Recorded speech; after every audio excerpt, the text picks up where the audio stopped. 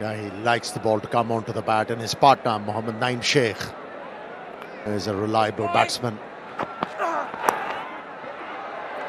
It's gone past the fielder, had slipped there, and will reach the fence for 4. Excellent placement. Was able to get on top of that bounce and was able to guide the ball into the vacant area. This is good batting, fine batting from Naim Sheikh.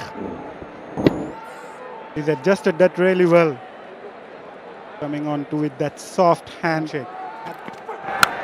Oh, he's connected that really well. That sounded good. Out of the ground for a 6. He got that ball in his arc.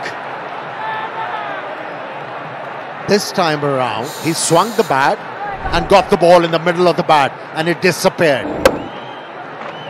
The intent was there. And he has established superiority over this bowler with that. Again.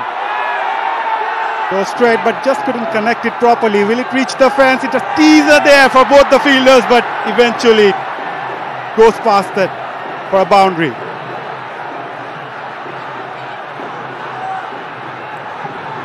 Well, Naim has decided he's not going to hang around. He's going to be busy. He's looking for runs. He's looking for boundaries. And he gets his second boundary. Again, 2 full. Easy for Naim Sheikh for yet another 6. Well, the youngster, Mushfiq, has to change the line. He's looking to bowl wicket to wicket, and he's been punished by the left-hander Naim Sheikh. Once again, it was in the zone and was very easy for the left-hander to whip the ball on the onside for yet another boundary. Eventful over so far. A nice timing there by Naim Sheikh, piercing the gap for a boundary on the offside.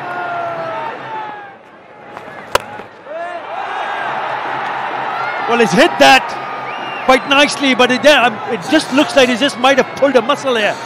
He's muscled that away. Themselves. Oh, lucky, Gunatilaka.